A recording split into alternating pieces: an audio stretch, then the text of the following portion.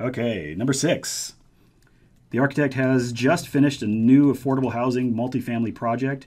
It is the first project they have done with a new team of engineering consultants. There is a distinct possibility that there could be more projects in the pipeline with this developer. It would be wise to do which of the following with the new team? Choose 3 again.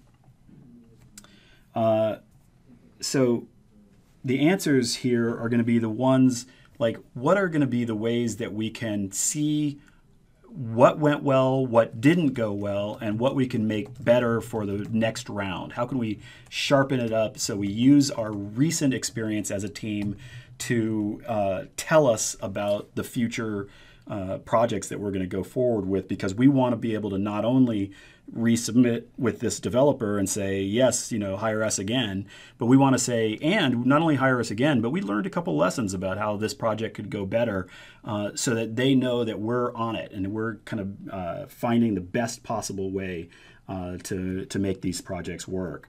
So the first one is going to be review the quality assurance plan. Now, a lot of firms don't actually have a quality assurance plan, but you should. And this is one of those things NCARB and AIA are going to always say you should have a written plan for how you assure quality on your projects. So what does that mean? It means you've just got a sort of checklist, like, did we make sure that, did we review the code compliance? Did we review the egress? Did we review the budgeting? Did we review, did we go through it? Does it play out the way that it's supposed to? Does the program that was originally written at the beginning of the project actually still function now at the end of the project? And if it doesn't, there are other reasons why it doesn't. So, like, it's okay if things have moved on, but you want to make sure they haven't slipped on or crept on in a way that's not meant to be. So quality assurance is having a plan for how you review all of those things and really checking the work before it goes out, so you find any mistakes or problems before it starts going to permit or to all of that.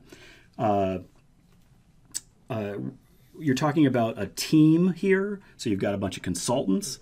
Well, a huge part of any situation, especially for NCARB, the way they think about things is going to be the communication. And this is, I can say myself as well. Every time we have a new set of team people, it's always about finding a communication system that works. So C is going to be another big one.